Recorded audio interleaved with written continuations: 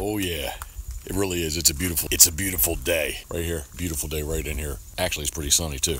All right, so since about the, let's see, I got the banks tightened in 2010, so I think in 2011. Anyway, from about 2011 or so, each year I've been putting a different or a goofy bird in the rig to gun over the sea duck rig. And this year, wait till you see the bird that I've chosen. So what do I mean by goofy? I've had Harlequin, the Havre de Grace upper Chesapeake Bay style puffin. I've had King Eider. You see, I gunned over Pat Vincenti hollow canvasback last year. And basically, I just like to put something different and strange. So in the morning, when I throw that bird in the water, I usually get a reaction out of it. So this year, to match the big Scoter that I've been gunning over, this guy has been sitting. Karen can confirm this, and she's known me. This bird has been sitting by the fireplace. So I've got mixed emotions about gunning over, but you know what? Decoys are made to be gunned over.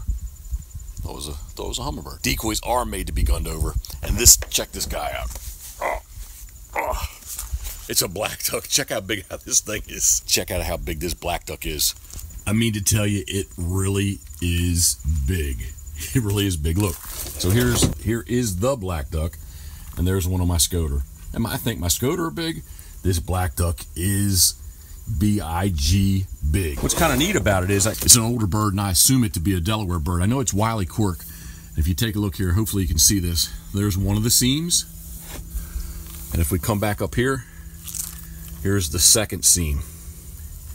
So we've got 1, 2, 3 pieces of old Wiley Cork. And I really got to believe, if I can get far enough back and you take a look at it, it's really out of the old Wiley Cork Goose Blocks. Before Wiley Cork was cut into sheets, he made more of what he called individual duck blocks and goose blocks. And I got to believe that this black duck is made out of the Goose Blocks. And again, I think it's made from Delaware. The only brand is Bailey. Not to insult anybody, but man, I just don't know who Bailey is. So if you know who Bailey is, please leave a comment below here in the video and let me know, because I do not know.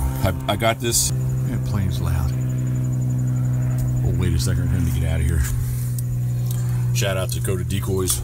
We love the Dakota Decoy bags for all our big Scoter. Really, the 12 slot bags or the 6 slot bags. Been using the Dakota 12 slots with my more life-size birds, which were oversized birds. But with the Scoter Zilla and this black duck, I'm going to be using the 6 slot Honker Floater Bags, Dakota Decoys. Bill, thank you very much.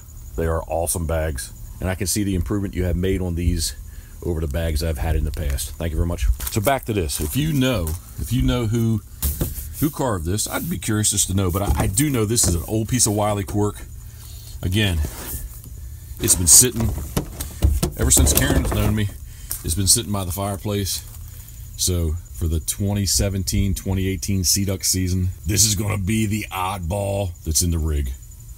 So thinking of you we are. Please have a great season, but make it a safe season too. Hey, if you like my little goofy videos, please, if you can, right down here, subscribe. If you can, give me a thumbs up. Karen and I do. If you like it, please, thumbs up. If you like sea duck hunting, if you like duck hunting, if you like decoy carving, if you can, give me a thumbs up, please. I appreciate it. And if you like, please share. And lastly, if you do know any information about this Wiley Cork, old Wiley Cork black duck, which I believe was made in Delaware, please leave me a comment down below. Thank you very much. See you again soon. Woo!